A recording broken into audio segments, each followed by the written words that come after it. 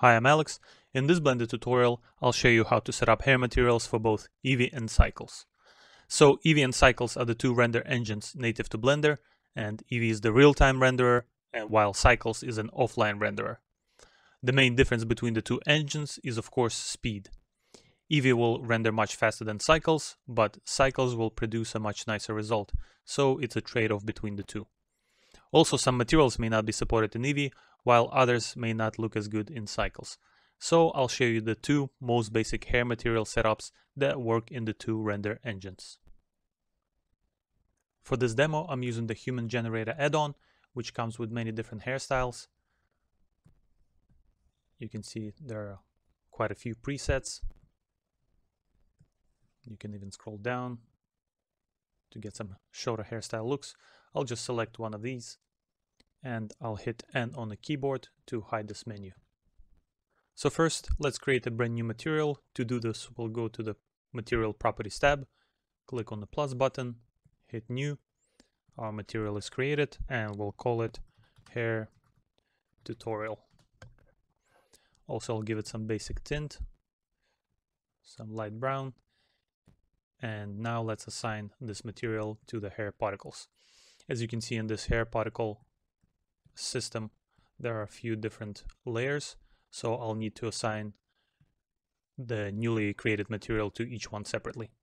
So we'll go to the first one, go to the render submenu, and in the material drop-down menu, we'll select hair tutorial.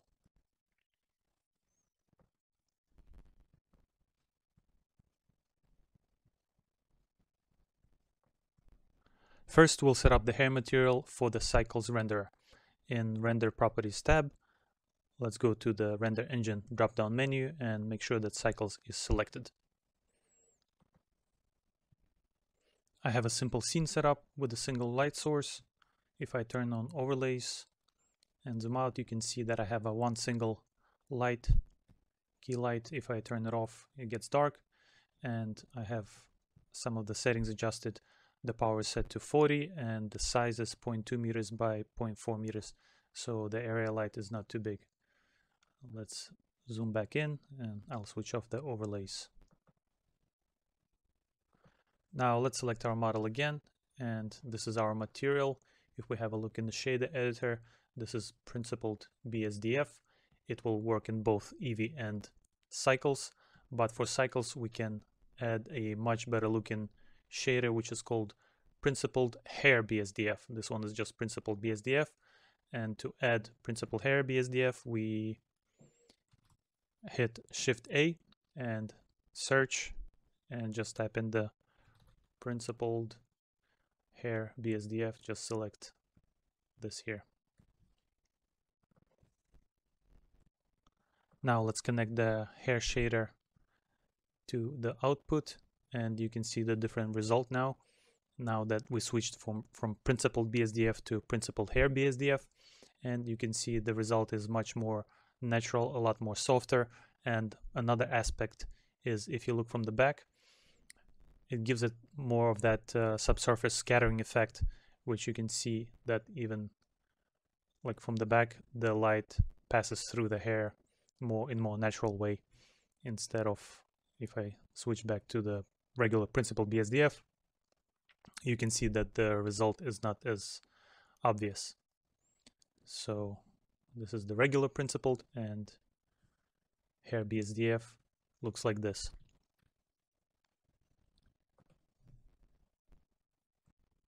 There are a few settings that you can play with in the shader, and there's a pretty good documentation from the developers.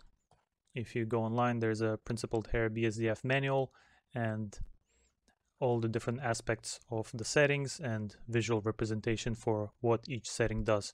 So I'll leave a link in the description for this manual so you can have a look and learn about it more. So for the most part, there are only a couple of settings that I tend to adjust here. First one is of course the color. I can select the preferred look of the character. And the second one would be roughness. The higher you go, the more matte the hair will become. It will eliminate the shininess of it, and if you go the opposite way, of course it will become more shiny. It will give it more that silky look to the hair. So I tend to set this to somewhere between 0.2 and 0.3, depending on the look that you're going for. And the last one, I sometimes turn on the random roughness, which will give a little bit more breakup in the roughness. So some of the strands may be a little bit more rough and some will be a little bit more shiny. It gives a little bit more natural look and feel to the hair. One other setup that I do most of the time is to have the ability to adjust color of the hair based on length. To do this, I will add the curves info node and a ramp node. Let's just move this over, and I Shift A, look for the curve info node, and Shift A, ramp, color ramp. So let's connect intercept to the factor and outgoing color to our color, and you can see now the result that it gives us. The black part will control the beginning, the roots of the hair, and the white part will be the rest of the hair. In our case right now this is the tips, and you can even add more color in the middle. So I'll show you what that does. Let's have the roots as, we'll keep it as black. Let's select the middle as blue, and let's give some green tips to the hair, so you can adjust this as much as you want inside this ramp, color ramp node. Okay, so this was the basic hair material setup for the Cycles render engine, and now let's have a look at the real-time render engine Eevee. So now if I go to the render properties tab and switch the render engine to Eevee, you can see now that the whole hair turned to solid black, which is an error. The reason for that is that Eevee cannot process the principled hair BSDF, so we'll need to switch back to the default material, which is the principled hair BSDF, which is this one. So now I'll just plug this back in. We have our initial setup, and I can also connect our ramp node to the base color, so we get back our colors from the ramp node. One other thing to note is that if you even try to search for principled hair BSDF while you're in Eevee render engine mode, if you try to search for the principled hair BSDF, you will not be able to find it. Principled, you see, BSDF, there is no principled hair node. So if sometimes you get confused where the principled hair BSDF disappeared, that's probably the reason why is you're in render engine in Eevee. So you will not be able to find it. Of course, you can tell that the whole render output does not look as nearly as nice as in Cycles, but the main objective of Eevee is the speed, and if you need to render out a longer animation where the character is further away from the character, Eevee could be a good solution for you. If you're rendering the character from somewhere here, you may not notice some of these drawbacks in Eevee when rendering the character from a longer distance. And if we zoom back in closer on the hair again, you can see that a principled BSDF can be also adjusted just as well as principled hair BSDF. The settings that you can adjust is the roughness, color. We can still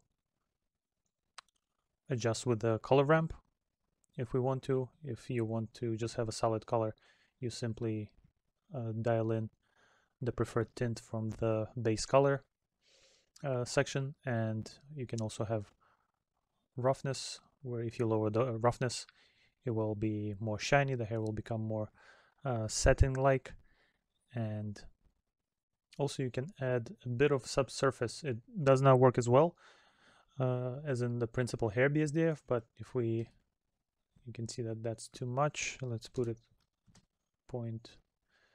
maybe 0.02.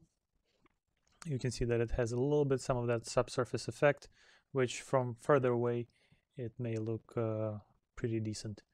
If you zoom back out and you render the character from the longer distance, it may not look as bad. But for real-time render engine, I think it does the job. And another couple of settings that I usually turn on for Eevee is I turn on this ambient occlusion. Check that and make sure that when you go to curves submenu, set the curves to strip, not strands. You can see that strands will give the hair like much thicker effect, and strips will be rendering in a much nicer way. So set the curves to strip. Lastly, when you work in Eevee, in your lights, make sure to add context shadows. If you don't have them on, you'll see that the lighting will become a lot more flat. Those shadows are not being caught on the model, and make sure to have context shadows on. This will give you a much better rendering result when it comes to lights. So here you have the two most basic hair material setups. One is for cycles and one is for Eevee. Let's have a look again at how they differ. This is Eevee. And if we switch back to cycles and we connect the principled hair BSDF, you can see how the results differ. So if you have any questions about this tutorial, let me know in the comments, and if you have found this tutorial useful, give it a like so I can create more content like this. Hope you have a wonderful rest of your day.